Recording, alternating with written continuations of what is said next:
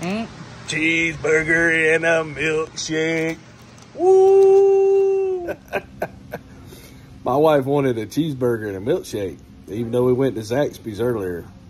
But she didn't eat her Zaxby's, and I just found out she ate it all. So I got her the cheeseburger, and I said, well, she's got my card because I owed her some money. And she wanted to spend on Christmas, but we needed it because, you know, I'm on one job. So she won't give me my other credit card back. So I said, well, I can't.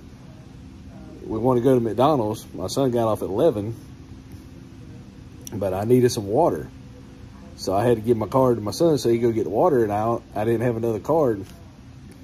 So she, instead of giving my card back, she gave me $5. She says, I need my change.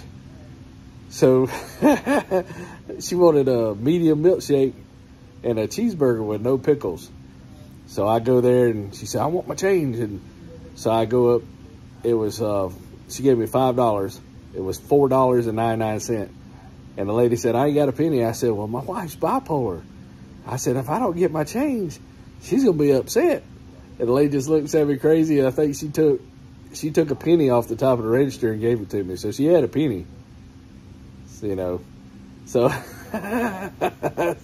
so I brought the receipt. My wife said, where's my change?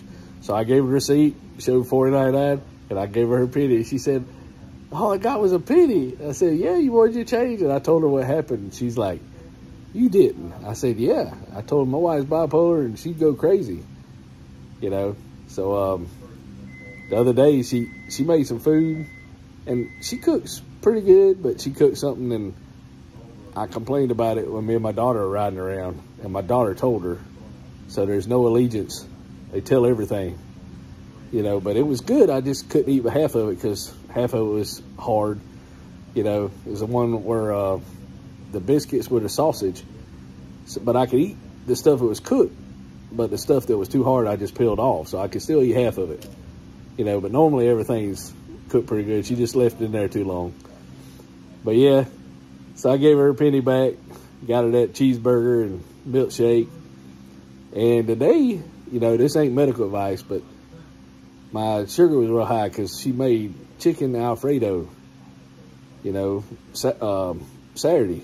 So I ate a good bit, and my sugar was a little high. And then, so I took a metformin and had my coffee, but I didn't eat anything, but I didn't have to do nothing. I sat in a little work area waiting on something to do. They didn't have any work, so I just chilled out.